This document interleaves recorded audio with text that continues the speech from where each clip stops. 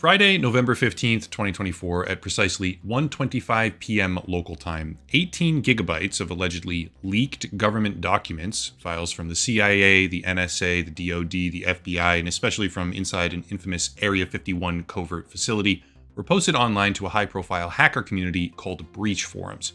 Over 1,800 files, gigabytes of video, and a somewhat sinister implication, by social media users at least, that the data had been exfiltrated, a term that implies some sort of escape taking place wherein the data is covertly removed without authorization. For me, that's a fascinating prospect, one that could potentially make for an extremely popular YouTube video, but rather than go down the road of clickbait and hyperbolic exaggeration, let's take a look at what really happened. I'll start with this. Breach Forums is a rather infamous community housing a very large number of cybercriminals that has been targeted and disrupted numerous times over the years by the FBI. Originally known as raid forums, which operated unimpeded from 2015 all the way through 2022, the website was widely regarded as the central hub of online data breaches. However, in April of 2022, announced by the Department of Justice, the website was seized, temporarily shutting down, while the alleged chief administrator of the site, known by his screen name Omnipotent, was arrested. This decisive maneuver by law enforcement left a vacuum, and it wasn't long until that vacuum was filled by a man named Pom Purin, who launched a new website called breached.co, commonly known as Breach Forums. Pom Purin, now serving a 20-year supervised release sentence on charges of conspiracy to commit access device fraud, among others, had famously breached the FBI's own law enforcement sharing portal in 2021, then using that infrastructure to send out tens of thousands of hoax emails from the FBI's own address. Funny? Sure, but they tend to take that sort of thing very seriously, and in 2023 he was arrested, later sentenced in the early days of 2024. Over the next several months, Breached Forums encountered a variety of issues: DDoS attacks, site shutdowns, and claims of compromised infrastructure, just to name a few of them. But eventually, after cycling through a multitude of domain names like breachforums.cx or breachforums.is, the website was once again shut down by law enforcement, displaying a message reading, quote, "Breach Forums is under control of the FBI. The website has been taken down by the FBI and the DOJ with assistance from international providers. We are reviewing this site's backend data. If you have information to report about cybercriminal activity on Breach Forums, please contact us." End quote. That very well could have been the end of the story, but it's not, because law enforcement is a perpetual game of cat and mouse, where any action you take or any content you shut down is likely replaced just a few days later. In this case, that's exactly what happened. And now breachforums.st is alive and well, which is where the supposed leak of Area 51 files has now taken place. Well, having heard about the leak and deciding that I wanted to investigate it for myself, I flipped on my VPN. If you want a VPN subscription for yourself, by the way, you can find a discount link down below in the video description. Flipped on my VPN and a virtual machine as well, and went on over to check it out. What I found, as I said earlier, was an 18 gigabyte collection of data with everything from videos to government documents, memos, spreadsheets, and intelligence reports, but it didn't take long to realize something. This wasn't exactly leaked data, contrary to what the social media posts that are currently talking about it have indicated.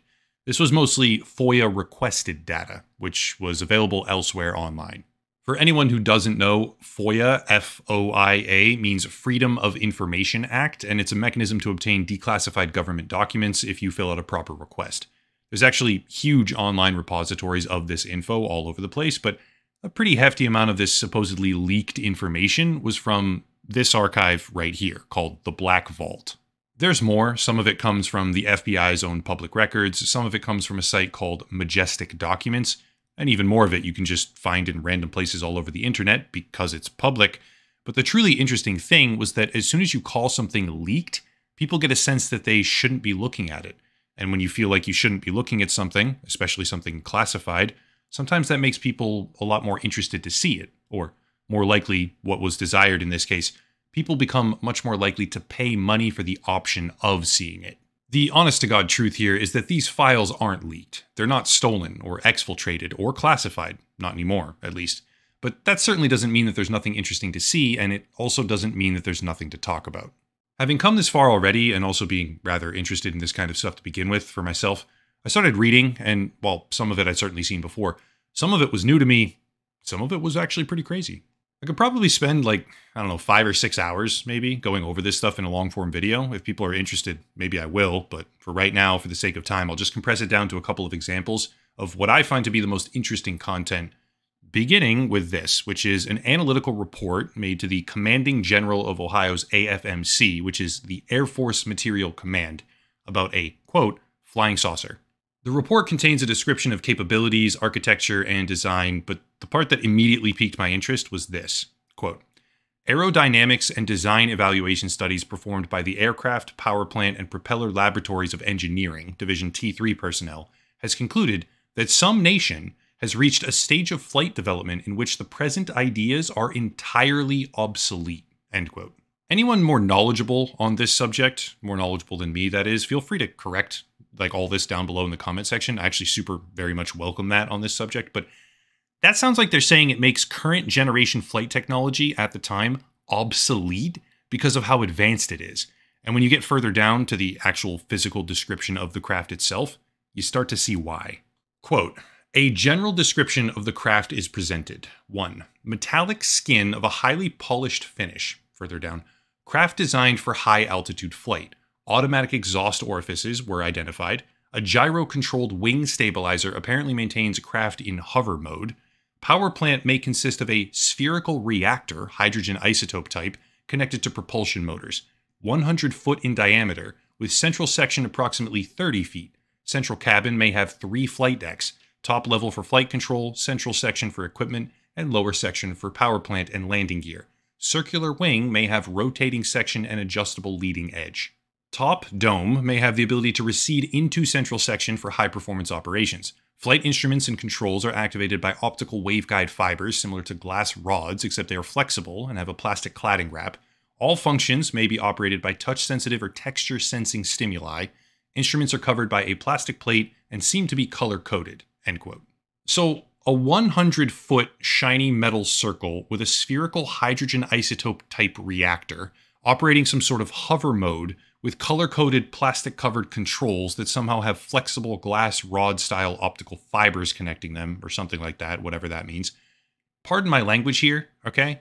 But they don't know what the fuck this thing is, and it certainly doesn't sound like any sort of technology that we've ever seen publicly from the military, or that's come out of the private sector yet, and this was 24 years ago.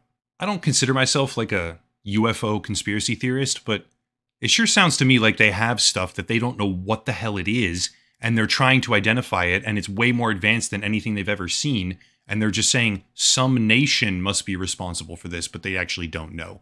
I don't know. It's hard not to be a conspiracy theorist these days because some of the stuff that they declassify, at least for the UFO angle, some of the stuff that like the Navy declassifies can't really be explained by anything that we know of, right? Or our laws of physics. Some of the things that they show, like the way it moves, the direction, against the wind, things like that, it doesn't really make any sense. Maybe there is an explanation, but I certainly don't know what it is.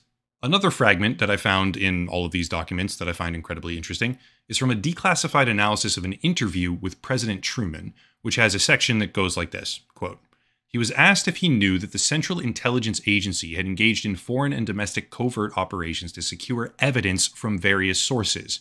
He was also asked the embarrassing question, did you authorize Operation Majestic 12, which refers to a hotly disputed secret government committee for investigating UFO crash sites? I haven't seen a ton of evidence on that one way or another about if it actually existed, but anyway. He was asked about Majestic 12, to resume the quote, to which he replied, I never had any thought about it after leaving office. Continuing on, it was not my intention when I set up the CIA it would be injected into strange activities of that sort.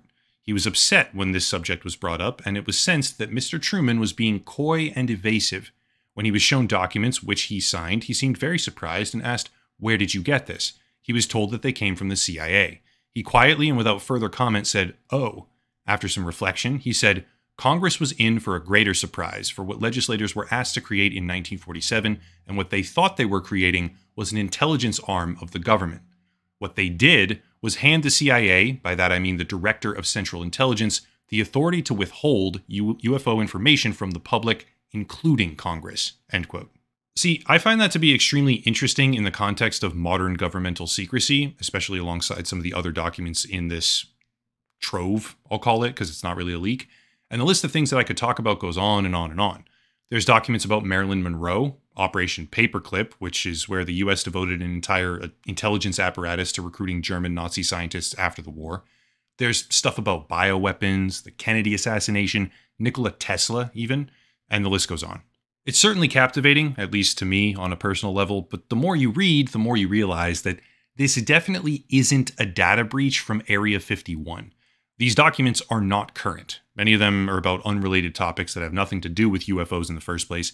And even the few documents that might be as of yet non-public, because there's a few there that seem like it could be the case, all of them seem to be deprecated or obsolete, which certainly isn't the type of thing that you would expect from a modern-day trove of documents out of the country's most infamously top-secret facility. Bottom line, after taking the necessary time venturing into the world's most notable data breach forums and poking around a bunch of government, quote-unquote government files, it's not quite as spicy as what I would have hoped. The content they released actually turns out to be completely safe because it's already public. Nobody's kicking down your door if you download these files. As a result of that, I'll link it down below, right? The mega version, because really it's innocuous. You're not going to get in trouble for having this. And it more so provides an opportunity for people to feel a short-lived sense of excitement rather than any sort of long-term groundbreaking impact. Certainly educational, don't get me wrong, but not actually a data breach or a leak or anything we didn't already know. That's it. If you want to support the channel as I do things like this, which is talk about whatever I want, whenever I want, there's a bunch of links down below. A special VPN deal that I already mentioned, locals and Patreon for monthly memberships, and more, but I'll cut it there and stop rambling. As always, thank you all for watching, question everything, and have a nice night.